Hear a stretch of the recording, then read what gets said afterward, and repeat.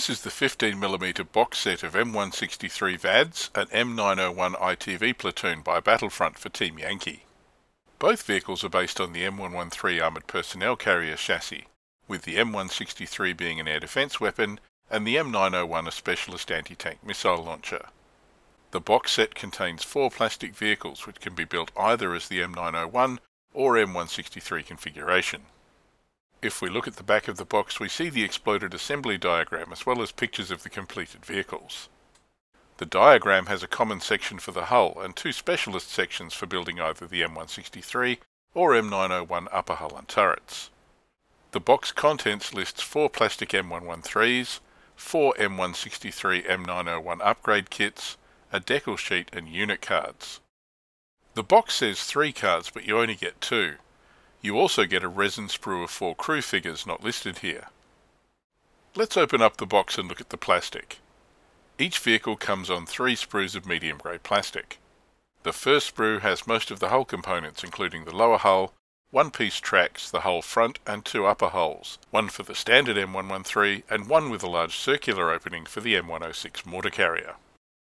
Detail is good and sharp with well-defined engine deck detail. Track detail is also good. The second sprue is the weapon sprue.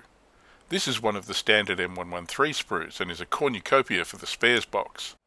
It has common M113 vehicle parts like the driver's hatch, rear ramp and door and crew hatch.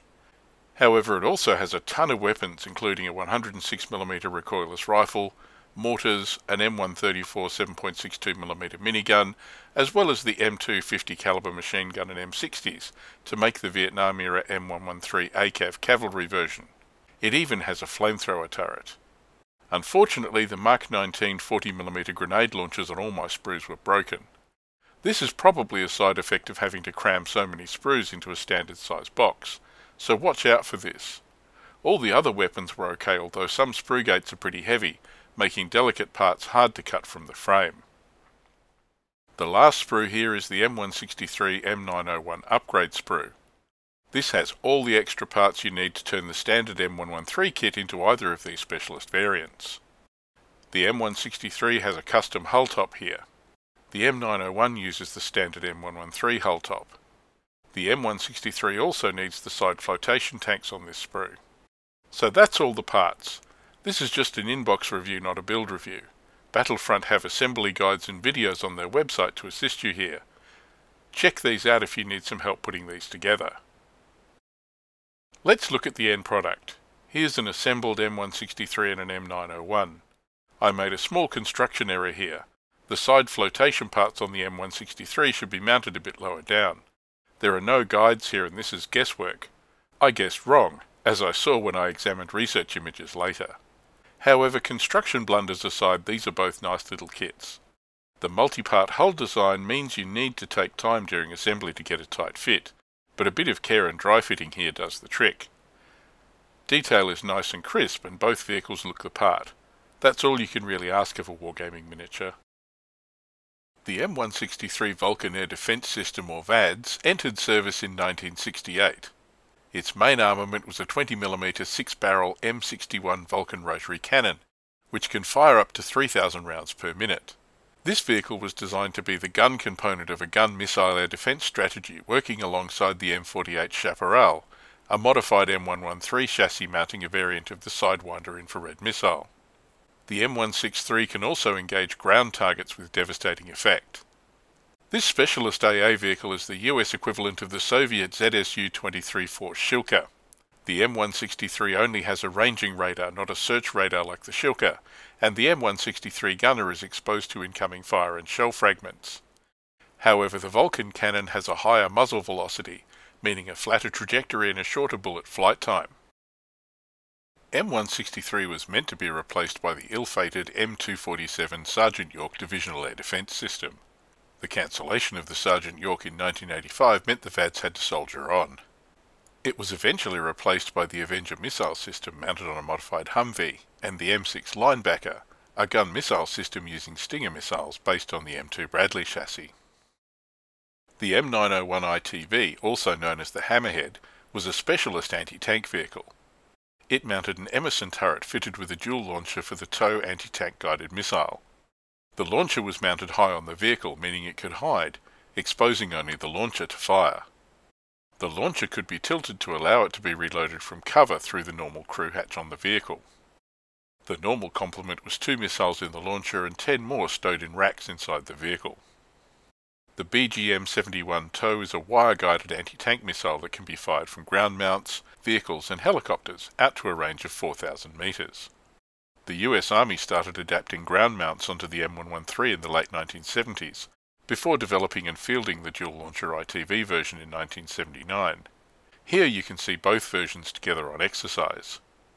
So how do these vehicles work in Team Yankee? Let's look at the stats. Starting with air defence, this is the stats card for the VADS. It's a tank unit and it's amphibious, which means it treats impassable water as difficult terrain. Courage, morale and remount are all 4+. Skill is also 4+, but assault and counter-attack are both 5+. These aren't assault elements and the stats reflect this. The M163 is hit on a 4+ and has a front armour 3, side armour 2 and top armour 0. Tactical move is 10 inches or 25 centimetres. It crosses on a 3+. The M168 20mm Vulcan cannon has a relatively limited range at 20 inches or 50 centimetres, but a halted rate of fire of 7 and moving of 4 means it puts out a lot of fire. Its anti-tank is 6 and it has a firepower of 5+. The special rules are dedicated AA and radar. Dedicated AA means the VADS uses its full rate of fire when engaging aircraft, so lots of chances to get a hit here. Radar means there's no range penalty when firing over 16 inches or 40 centimetres, and the card also gives the weapon system a range of 32 inches or 80 centimetres when shooting at aircraft. A 2-vehicle platoon is 3 points, and 6 points will get you 4, so these are pretty cost-effective inclusion for a US force. If you're looking for cheap anti-tank, then the Hammerhead might work. The M901 ITV is a tank unit and also amphibious. It also has the Hammerhead and thermal imaging rules. Hammerhead means the team can remain gone to ground while shooting improved TOW missiles. Thermal imaging allows the player to roll 2 dice for night visibility and choose the highest score. There's also no to hit penalties for night and smoke. As with the VADS, the M901 has courage, morale, remount and skill of 4+, with 5+ for assault and counterattack. This specialist anti-tank weapon is just not designed for close-in fighting. The M901 is hit on a 4+ and has a front armour 3, side armour 2 and top armour 1. This top armour rating is better than VADS because the turret allows missiles to be both fired and reloaded under armour. Tactical move is 10 inches or 25 centimetres and cross is 3+. The weapon stats for the improved TOW missile has a whopping range of 48 inches or 120 centimetres, but a minimum range of 8 inches or 20 centimetres. The rate of fire is 1 when halted, and the ITV can't fire on the move. This all means the M901 is best used from ambush at long range. When it does hit, the TOW missile has an anti-tank of 21 and a firepower of 3+, so it's a heavy hitter. The guided rule here means there's no to hit penalty for ranges over 16 inches or 40 centimetres. Additionally, this weapon can't hit infantry unless they're stationary in bulletproof cover. The missile has an explosive heat warhead, so the target's armour rating isn't increased when engagement range is over 16 inches. However, heat warheads are affected by BDD, COBM and ERA armour. The M901 has an M60 machine gun for self-defence mounted on the coupler of the missile turret. At 3 points for a 2-vehicle ITV platoon, the M901 gives some good long-range anti-armour punch. Given the range rules and the ability to maintain gone to ground while firing missiles, these are perfect for concealed ambushes at long range to whittle down an opponent's armour. Find these somewhere under cover with a long unobstructed field of fire to use these to best effect. So that's the M163 M901 Platoon box set. These build up into very nice kits. The multi-part hulls need a bit of care, and some heavy sprue gates mean it's hard to get at some delicate parts and there's some cleanup required. The number of sprues means the box is jam-packed, and this caused some parts damage in my box. However, the number of extra parts to build any M113 variant from this box and the boon to my spares box makes these great value. The kits are also nice cheap anti-air or anti-tank assets for US forces, so a valuable addition to the Team Yankee range. I have a nasty feeling I'm going to need another box of these. Just a quick note, the M901 fist track for artillery observers looks almost identical to the M901 Hammerhead. Observers used the thermal imaging sight in the turret to call and observe fall of shot under armour. It would have been nice to get the card for this in the box set.